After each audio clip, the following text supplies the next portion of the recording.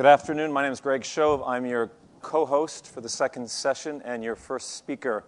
I want to talk to you today about fresh web, the end of command and control. We think we live in this world, so we have been managing our brands this way with a tremendous amount of precision, like NASA manages a space shuttle launch. But in fact, we now live in this world. It's a map of the internet done by a guy called at the Opti Project. It's about 5 years old, actually. It's out of date. But as you can see, some bright stars, but increasingly a lot of little stars in terms of the internet infrastructure and how information is kind of flowing across the web.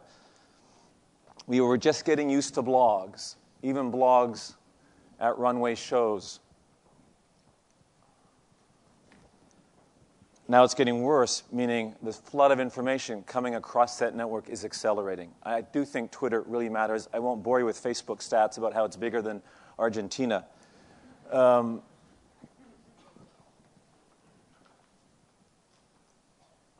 What's happening is a flood of opinion, advice, and intention. A lot of it is digital exhaust. You don't need to know as a marketer that I broke up with my girlfriend last night. That's digital exhaust, right? But there is a lot of other stuff worth listening to. It's a media world in which creating content is now as easy as consuming it. We've never been in this kind of world before. And it's a marketing world in which your message is being remixed and redistributed every day out of your control. So when you have been used to this, I think, typically as a marketing approach. You're at the center, command and control, using channels to push your message out to groups of people, your best customers, out to your prospects. I would argue that we now need to think about our lives this way. We are now at the center, us as individuals. Not just at the center, but now living in these networks, in many different networks at the same time. This is us now. And as a marketer, I think you need to think of yourself as a participant, earning attention, not pushing your message. And I would argue that your organizational structure that probably looks something like this needs to now look something like this, where you've taken that small, isolated digital team and really spread digital competency right through the organization across all your channels. But wait, it's going to get even worse. Tumblr, 50 million monthly visitors last month. In a single month. Talking about Coach last night when I pulled this screenshot. And wait a minute, I pride myself on knowing about this stuff. I like to know what's sort of coming next. I hadn't heard about this company until a month ago. It has 5 million users. It's less than a year old, and it's growing at 35% a month, daily booth. And here's someone uploading a photograph of their recently purchased Gucci products. This is really beginning to accelerate in terms of the fragmentation and spreading of consumer publishing, if you will. Why is this so difficult?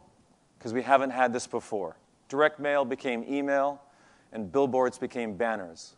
But we haven't had a precedent for the fresh web, for the social web. All right, what do? First step is we listen. And we listen to those that are the most influential. The most followers, connectors, and friends.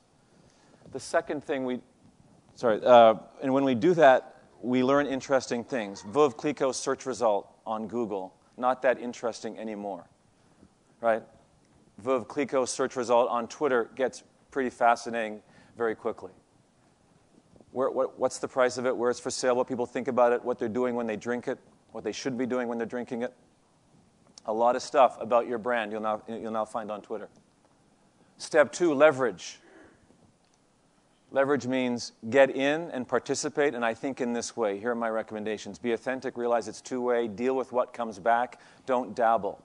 You need to go the distance with this stuff. Don't come in for 90 days or 6 months and then get back out again. I think you really have to commit. And I apologize on behalf of all of our speakers because I think we've done one of two things. We've only been able to find the same examples because these are the only luxury brands that are innovating, or we haven't looked hard enough. And if I get invited back next year to speak, I'll try to find different examples because I know already speakers have referenced Tiffany. But it is a good example because they're not dabbling with 200,000 followers on Facebook. They are, I think, now building an audience at a fraction of the cost that it would have cost to build an audience outside of Facebook. So So I think they're doing the right thing. Step 3, build applications. I believe now what the fresh web allows is you to build things on top of it that are useful to consumers, that educates them, inspires them, entertains them. Henry mentioned this this morning in terms of what we can do with consumers. And I think the fresh web enables that. For example, I think this is an interesting, cute application from Volkswagen. If you are a Twitterer, if you have a Twitter account, you can put in your Twitter name. It will wait a few seconds. It will analyze what you've been tweeting about and come back and recommend what model car you should be driving from Volkswagen. I got the Beetle. I'm not sure what that says about me, but or this one, which is Halogen built this recently, sucking in all the Twitter real-time comments about fashion and fashion brands and helping consumers sort, filter, and know and see what brands are sort of trending up or trending down. So building applications on top. Step 4, rinse and repeat. Do it all again. Don't punish failure. Go quickly and establish performance metrics, which is probably the hardest thing to do, I would admit. The stuff is easy to talk about. It is harder to measure. But step 4 is to repeat. Remember, this is a point that Peter Horan, earlier this morning. I think we had to move over it too quickly. Don't spend all your energy trying to bring people back home. And I would argue that if 80% of your design, development, and technology budget is building a homepage or sort of .com, that's too much. Bring that down to 50 and deploy that investment elsewhere, meaning elsewhere on the network, where people are, not where you want them to be. So go where they are, into their homes and into their networks. And of course, it's luxury. Design, style, visual still matter, even in a fresh, social, fragmented web. Look and feel is still important. Are you ready? How do you self-assess? Culture, internally. Do you have the culture that will tolerate failure? Secondly, is your team ready? Do they get this stuff? And most importantly, do they have any clout or budget inside of your organization? I think often not when it comes to digital teams. Do your technology vendors build things in 4 weeks or not 4 months? This is a very fast, iterative environment now. And finally, your media partners, are they selling you media or distributed engagement? Gina showed this morning a distributed engagement application. And that's what I think you should expect of your media partners. Chaos or opportunity? Depends on, I think, your outlook on life. Let me tell you a personal story why I think it's opportunity for all of us. 2 years ago,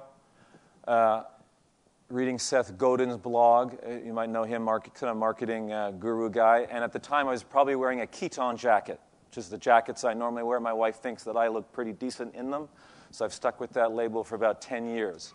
From Seth's blog, I hopped to Hugh MacLeod's Internet Cartoon Cards blog called Gaping Void, which I check in at least once a week. And from Hugh's blog, I learned about Thomas Mahone, a Savile Row tailor that maintains a great intimate insight and sort of look inside of what's it like to be a Savile Row tailor called English Cut. And from that blog, on Wednesday, I picked up my jacket, which I'm wearing. Hopefully you think, thank you. English, so they cut a little, close to the body. They actually shorten the sleeves. They like to show the French cuff a little bit more than the Italians. But this is the world in which we now live, fresh, distributed, fragmented. As a brand, I believe you are now conductors. And your musicians and your audience are now part of your performance. And I really would encourage you to think about yourselves, particularly CMOs, in that way. All right, thank you.